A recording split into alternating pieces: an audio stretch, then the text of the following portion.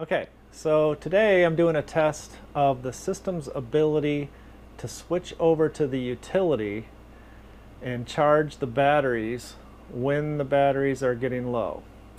So I've got it set to switch over when the state of charge hits 86% or 85%. So it's at 86 right now. We're running off the batteries. We're pulling a negative 13 amps at 50 volts roughly.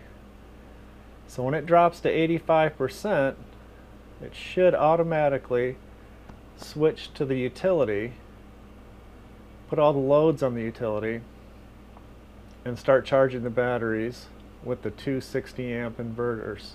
Well, the 260 amp chargers in the inverters. So we'll just see. This could take a few minutes for it to drop to 85, and then we'll see how it does. Okay, just kicked in. We hit the 85% state of charge, and you can see the charger's ramping up. 45 amps and climbing. There's 90. So it hit 90 at peak at 52.8 volts. Pretty close to 5,000 watts. Bulk charging.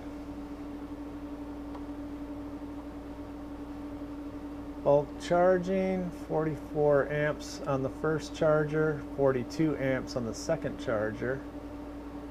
So they're both charging about 44 amps each of the 60 and charging away. So let's let this go until it hits 90% state of charge. So just keep an eye on it and make sure that there we go. Look at that. Hit the 90% and the chargers have turned off. Now let's just take a look. We're inverting. Yep. Works just like it's supposed to. I knew it would, but I just wanted to check it. So it all checked out. The fans have shut off now and we're back to normal. So let's just go reset this thing back to where it's supposed to be set up. There, so I had it temporarily on the 85, put that back to 70. So the batteries will drain all the way down to 70% before the chargers come on, and they'll cut off at 90%. I don't even really need to do that, actually. Let's make that 85. That would be plenty.